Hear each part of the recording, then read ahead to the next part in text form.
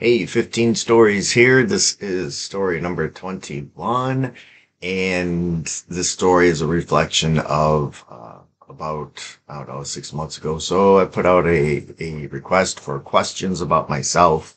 And one of the questions was, what's the hardest thing you've ever done? And it's an interesting question because I've done so many difficult things. But one of the most difficult things that I've ever done was while in the Marine Corps. I attended Marine combat training, which is a training that you go to right after boot camp, if you graduate boot camp. And while at Marine combat training, one of the things that you have to do is your platoon gets all your gear, your rifle, your gear, ammo, water, food. Um, so you got your Atlas pack, your backpack essentially. You've got a roll, a mat to sleep on. You've got half of a tent. Somebody else has the other half, and you guys you're already paired up. You got your tent poles, you got your, I don't know if I said two canteens, four full round clips, or magazines, and then two grenades. And you have to, the truck takes you so far, you gather trucks, and, you eat and hydrate, and then you carry your own 60 to 80 pound gear into a mountainous terrain. It's about we go about 5 miles in, but you don't do it all at the same time. We'd break it up. We'd go in and to a certain point and rest for the night, set up camp, rest for the night, and first thing in the morning, get about 6 hours of sleep. Do the same thing every night. Get a mile and a half in or so, tracking enemy locations. Doing that kind of stuff, and every night, you start to, depending on the terrain you're in. Anyway, you would have to maybe dig a fighting hole. In the Army, they called it a foxhole. But you dig a little bit in just to be able to get yourself out of the elements a little bit, because I think the third night it started pouring like 80% of every night. So every day you woke up wet and miserable, and your dry socks were wet now, and your gear was wet, your rifle's wet, everything weighs more, but we still have to move out first thing in the morning. Um, and I think on like the fifth night, I started not feeling well. And it got worse. And like the sixth night, this went on for like 2 weeks. Um, and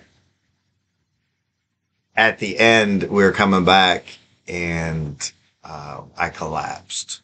I don't even remember what happened after that. I blacked out. All I remember was I just remember feeling so heavy, so miserable. Um, yeah, this was a long time ago. This is 30 years, 35 years ago or so.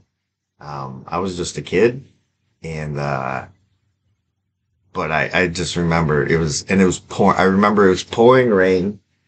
My hat, from just so much rain, it was just like this.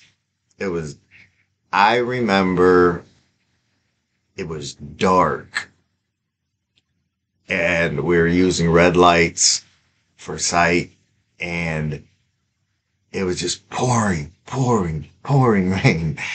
And all I kept thinking was, what am I doing? What am I doing? Why? What? Who would do this to themselves?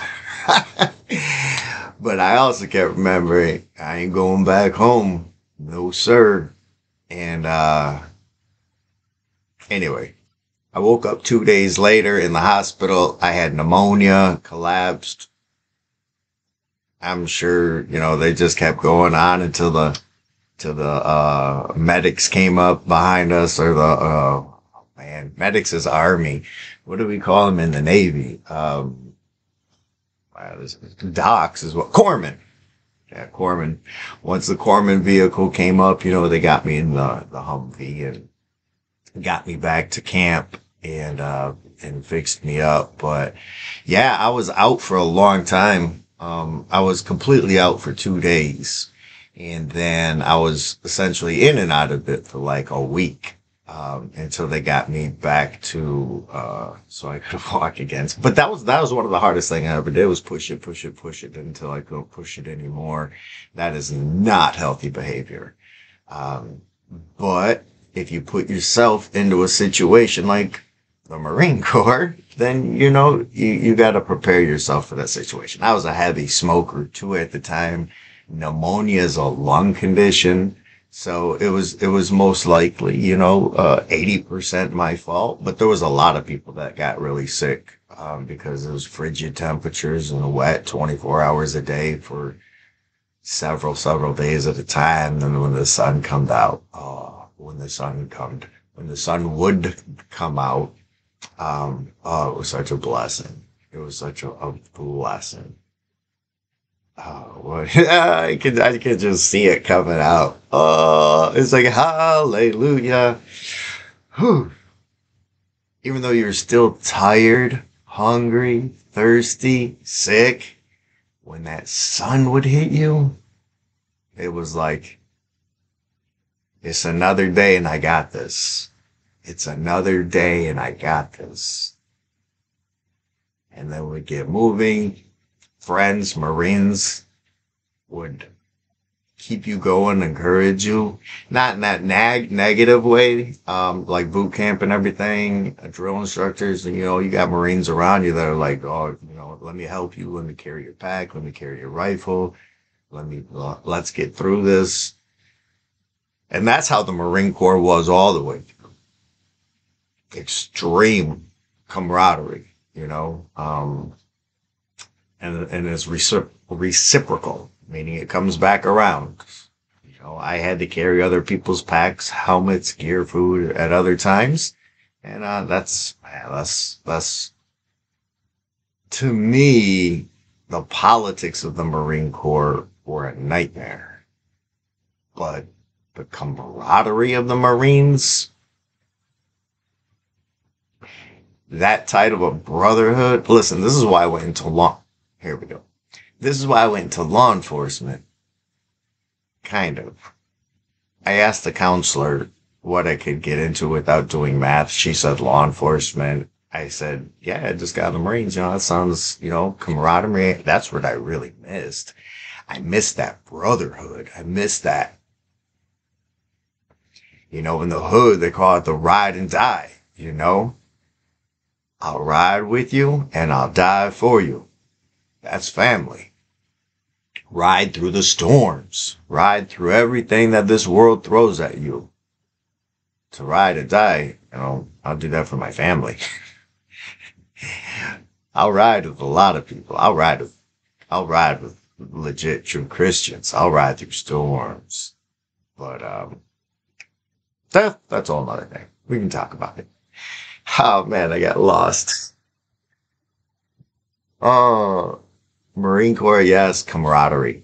So that's I really miss the camaraderie of the Corps, and I got into law enforcement, and it's not the same. I'm telling you right now, it's not even close. Um, yeah, on either side, the ride or the die.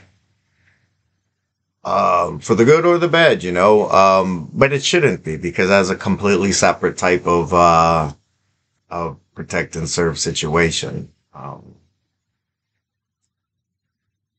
So, and that's what I was really disappointed with law enforcement for that aspect.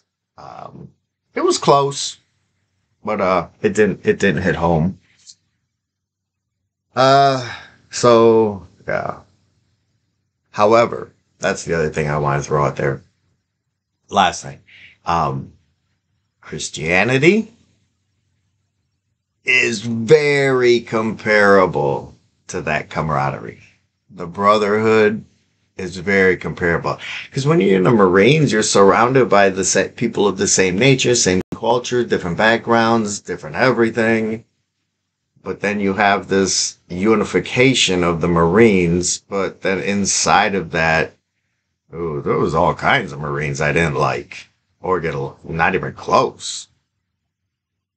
But then there was certain Marines that I got along with very well, depending on where I was. I was in many different locations. So for some reason, when I was in North Carolina, I got grouped up with the kind of rowdy crowd that, I don't know.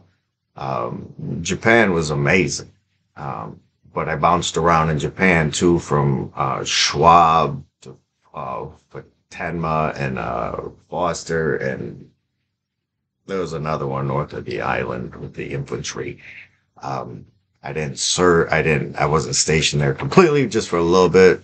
Schwab and, if anybody knows, let me know what was up there. Schwab and Hanson. There we go. Um, I bounced around a lot, but you still had these quick camaraderies. You know who's who likes what, who does what, and you quickly get in these situations where it's a ride or die. You know who you are going to do what for. And that's how Christianity is too. It's beautiful, but it's all biblical. It's all about God. It's all about love and Jesus and the Holy Spirit. The three in one. It's not God, Jesus, and this maybe. No, it's all three. So peace, love you, God bless.